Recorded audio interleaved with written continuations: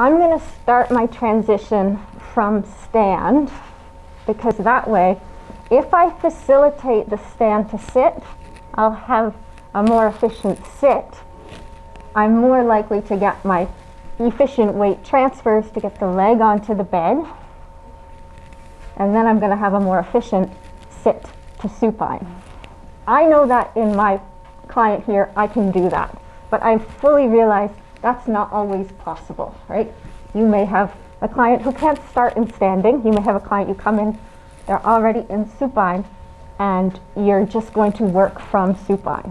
What I want to do is get the most efficient alignment I can possible for that client at that time. If this is somebody who I just need to help activate and realign in supine, I'm going to do that. If this is somebody who I have to just help place into supine and create the best alignment I can, I'm going to do that. But if I have the opportunity to facilitate their activity through the full transition, that's my best option.